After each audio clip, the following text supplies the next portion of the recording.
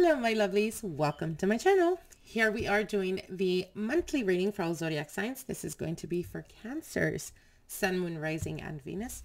Let's get into your reading, Cancer. Let's see what Spirit has for you guys for the month of April 2020.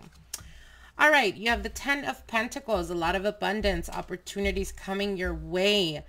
For some of you guys, this could symbolize working within the home. For others of you, it could also symbolize looking for expansion in regards to your business and finances. Now, you do have the 3 of Wands here. 3 of Wands could symbolize expansion being... okay, so what they're telling me here is that for a lot of you guys, you're going to be experiencing like wanting to achieve goals, or perhaps for some of you guys creating new goals. But there needs to be some type of grounding into these goals and aspirations that you're wanting. The 3 of Wands is expansion and growth, waiting for things to come to you. In the reverse position, which is the obstacle, not reverse, sorry. In the obstacle position, it could represent being a bit of a procrastinator. It's kind of like hoping for abundance. Oh, I want, to bring in abundance. I want, this, I want that. But are you really doing things that you're supposed to be doing to get you to that point? Or are you just expecting that the universe, and the goddess and God are going to come down and tell you now is the opportunity to do it, Cancer? So again, you need to be more grounded. You need to be more concise in the steps that you're taking to achieve this stability that you're looking for. Now, your next card is the 6 of Swords. Moving away from a situation. For some of you guys, could have been a secluded type of situation. It could have been that perhaps you weren't as inspired and that's why you were procrastinating. With the Ace of Pentacles, again, there is a promise for new beginnings. There's a new pathway, new ways and forms of making money. Now, what's on your mind here is the the Star card. So for some of you guys, you may be dealing with an Aquarius. For others of you, you may be dealing with an Earth energy, Capricorn, Taurus, Virgo. For some of you guys, you may be dealing with fire energy as well, as we do have here. The 3 of Wands could signify Aries, Sagittarius, or Leo. But what they're ultimately here, what they're telling you is that procrastinating is not going to help you get to the point where you want to be or feeling financially secure. And this could be with relationships as well. This could have been a situation where perhaps you felt like you were uneasy or didn't really know where you stand with the person that you were interested in. What's on your mind is you're wanting a wish to be fulfilled. 6 of Swords, moving on or moving towards that goal. But again, I highly encourage you guys to really have grounding, to really put effort into what it is that you're trying to achieve, and then taking little steps towards that. So it could be like, as an example, if you have, if you're wanting to achieve a goal that you've never done before, and it is extremely, you would consider it extremely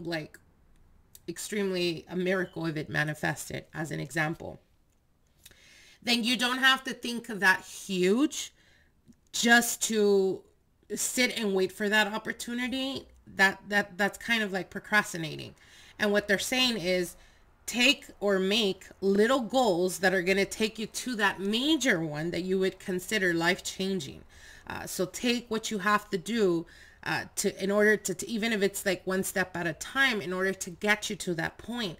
And that point would be that point of takeoff. So again, don't procrastinate, Cancer. Now, your next card here is the Empress card. So for some of you guys, it could even be like hoping or wanting to get pregnant for this month of April. For others of you, I'm sorry to say this, but for some of you guys, it could even be like trying to tie down a specific person through pregnancy. So again, think of not just the now, but the bigger picture, and what is it that you're doing to get you there. As an example, if you're a woman and you've been having trouble in your relationship, or you're unsure where you stand with this person, are you certain that getting pregnant is something that is going to you know, help you, bring you closer to your partner. As an example, do they have children? And if they do, are they close to the children? Because if they're not, and they rarely take time, what makes you think that you're going to be the exception? I hope that makes sense to you guys.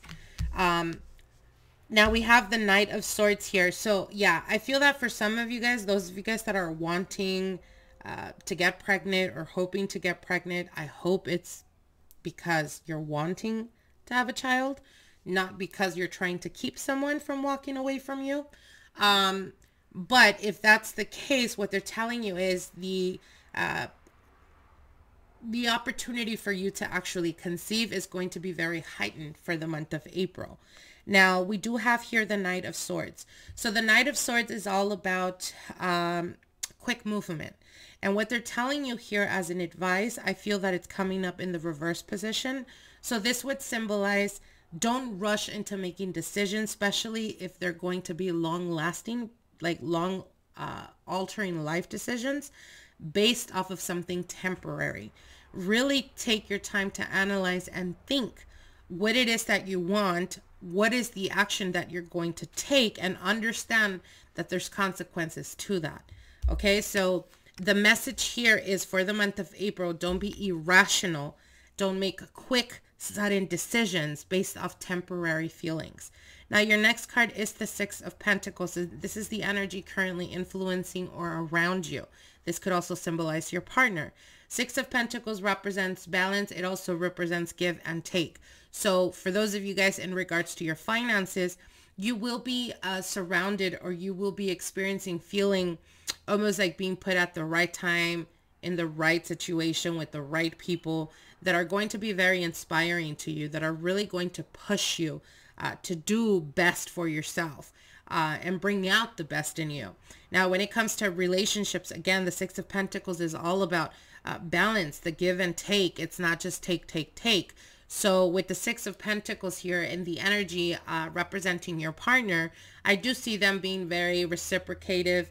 I do see them really putting effort or energy. Perhaps some of you guys, this could be something that both of you guys have been wanting for quite a while.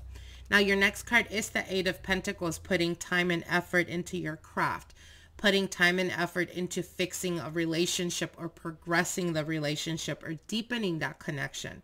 For others of you, the Eight of Pentacles could just represent putting pretty much your nose to the grindstone and really cementing those goals that you're trying to achieve. Focus in your craft. For some of you guys, it could be like writing, being inspired to write. For others of you, really getting a lot of inspiration from situations and circumstances of other people around you. So again, really tap into that creative energy, especially with the Empress here. And finally, your card here is the Five of Pentacles. Five of Pentacles is that of instability. So again, with the Ten of Pentacles, it's all about stability, financial stability, and progress. The Five of Pentacles represents ultimately your fear, Cancer.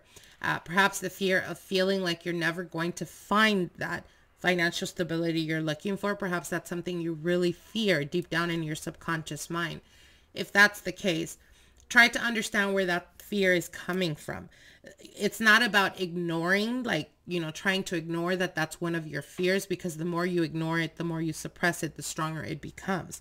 It's just finding out or really understanding where that fear is coming from, and then putting effort into either healing or putting effort into really taking it to the next level to keep you from that circumstance, and to see yourself, I want to say, you know, a month from now, as an example, see yourself really progressing in regards to your financial stability. All right. I hope you guys enjoyed this reading. I hope it gives you some type of clarity, and we'll see each other soon. Bye.